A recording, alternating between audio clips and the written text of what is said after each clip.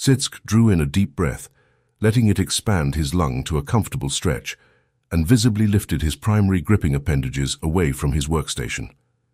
He took the time to stretch and shake out each appendage and clicked his chelicerae loudly in satisfaction.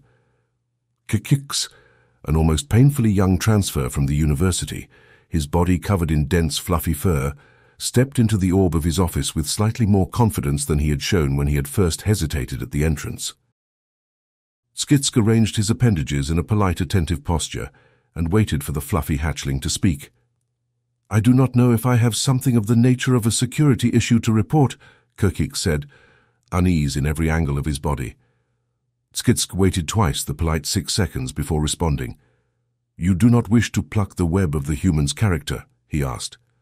Kikix positively puffed out in shock, and the fluffy one's primary eyes stared at him out of the dense brown fur in innocent amazement.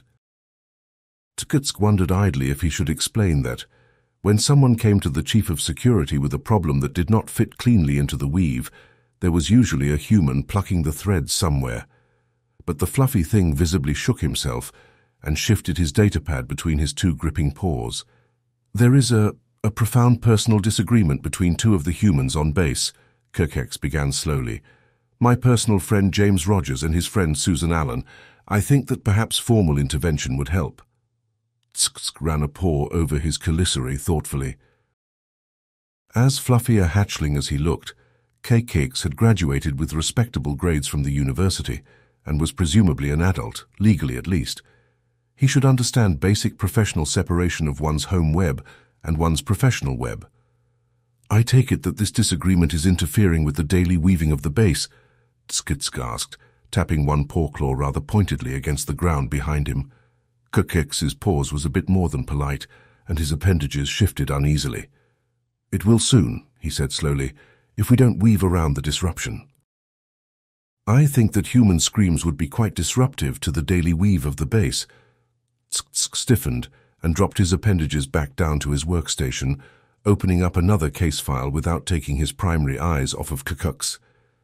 "Perhaps you should start from the beginning before you get to the screaming," he suggested. Kirkex bobbed his center of mass in agreement. Human friend James and human friend Susan were mutually put in charge of defending the base against those long-bodied insects with the legs that extend. The humans call them stilt roaches.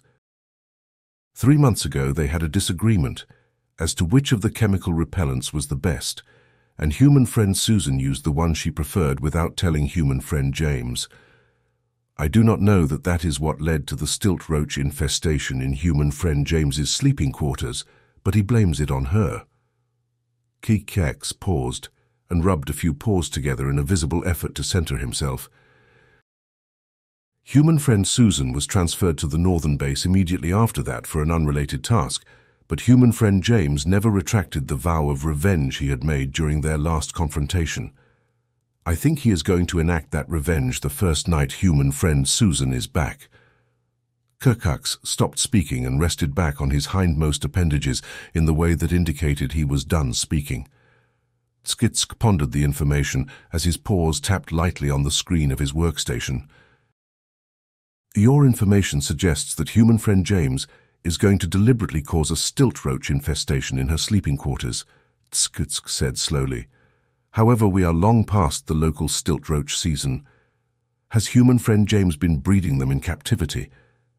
Kirkex gave an oddly unreadable full-body twitch and waved a paw in negation. "My apologies, I left out critical information. When human friend James found the stilt roach infestation, he trapped the majority of them and euthanized them using a cold box. He then removed their soft tissues and preserved their exoskeletons.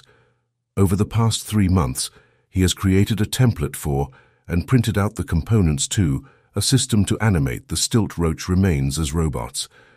He wrote a simple code that controls all of them to display behavior that, while recognizably that of stilt roaches, displays a primary swarm chase behavior. I presume he will focus this on human friend Susan."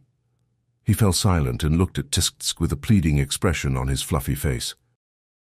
Tsk stared at him, his paws frozen over his workstation, and took much longer than a merely polite 6 seconds to process that. "The human," he finally said slowly, "fabricated out of his own mental silk, a framework to make a stilt roach into a functional robot, and he individually assembled how many of these robots? Close to 100, Kukux informed him with a full body twitch. He showed me. I saw them. And you believe that he intends to use this feat of applied mechanics to extract petty revenge on another human? That is what he explicitly told me, Cox said. How much time did he spend on this? Tskitsk demanded. From what he told me, Cox said, he has been using all of his personal free time, as well as biting into his sleep schedule to no small degree. He does not look well rested.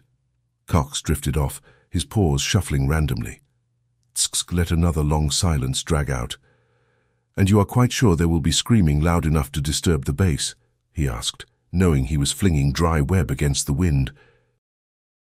Human friend Susan Allen has 2 lungs, Kukak said in a tone of hollow acceptance, and she knows how to use them.